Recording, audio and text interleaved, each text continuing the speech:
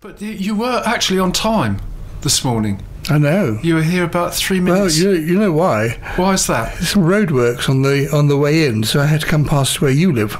Oh, you had to come in through Heaven Street? Yes, I had to come that way.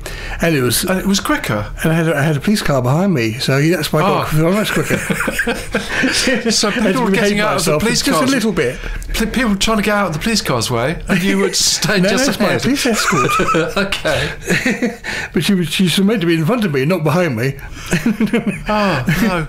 So that's why I'm here early. Okay. Well, I'm hoping Chris will be a little bit late, because I'm wanting to say thank you for being late. It's my new phrase, which I've learnt through following Coursera.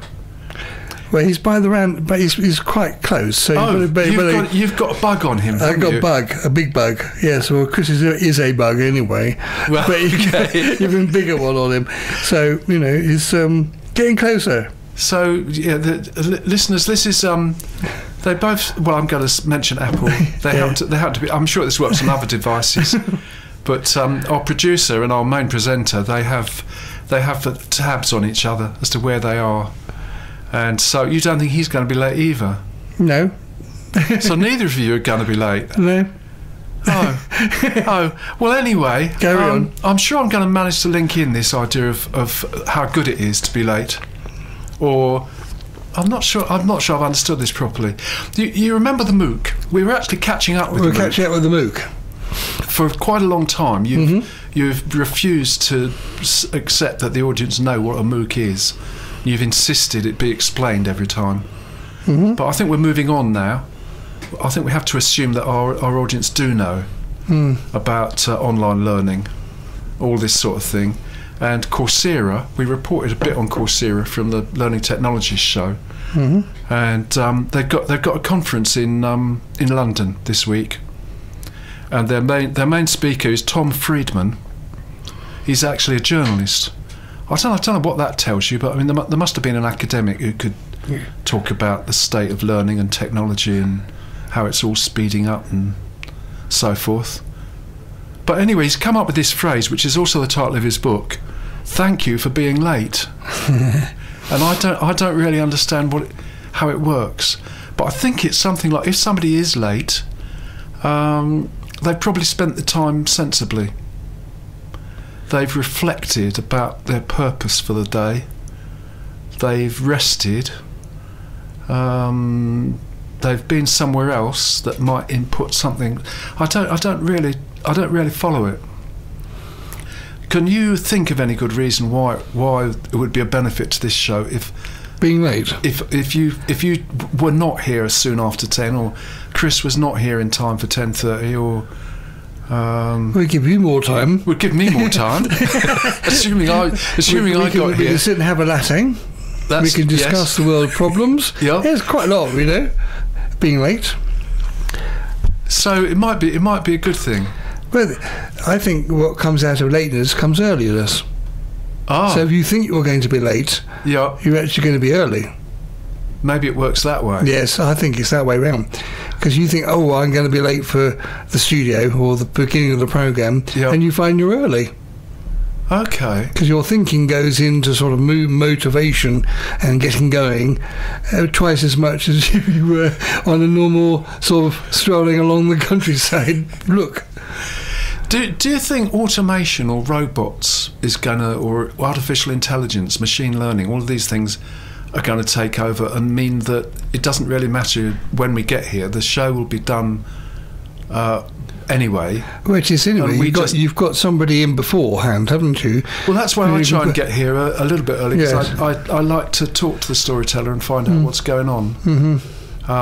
So that's why I try and get here before I'm supposed to be here. But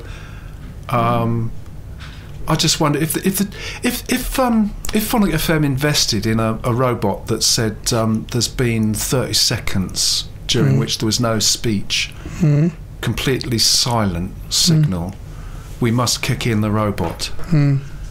But we came in at some point between 10 and 12 on a Thursday and adjusted it slightly. Well, there are technology like that. You can have your play-out system one of the stations I was on, you had your play-out system automatic, right? And when you wanted to do it live, you just told it to shut up and do it. So it does happen. And can it sort of replicate what a show is more or less like in terms of what the audience expects? I'm not sure about that, but I think it's done on like a program which it will play on the computer until you've told it to stop by putting the fader out and doing the program on top of it. Oh, okay. So that's the thing is then you've got to count down to the next program coming in.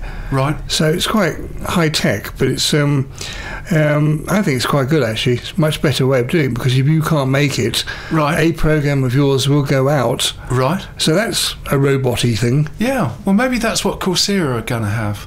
Maybe they'll advertise webcasts. Or something like that, and if the lecturer turns up, they'll do a new one, but they've probably got something in stock that would work just as well. And maybe Tom Friedman could do a keynote on that basis as well. So it wouldn't matter if he was late. No, not really. I don't think so. Okay. As long as the content of the show is brilliant. Yeah. Lateness is nothing. Okay. Well, look, I think we've got there, JT. We've understood what the thing is about. Well, I hope you have, because Sir's almost here. Well, Chris is almost here. Yeah. He's not supposed to be here till half past 10. I won't let him in. Don't worry. Oh, that's all right. I'll go up and I'll go and change the lock numbers. Okay. Well, that should work. Well, look, the other thing I should mention is that there's a chap by Brandy Carlisle. And I've found a podcast. The New York Times has a podcast, a book review interview sort of thing, in which it's mentioned that this track is included with the book. So I'll play this. It's called The Eye. I think it's supposed to be The Eye of the Storm, which is about the techno bubble that is engulfing education. But I mean, whether that's true or not, I don't know. But anyway, you will get this track with the book. Thank you for being late, and you'll find it on YouTube as well. Brandy Carlisle.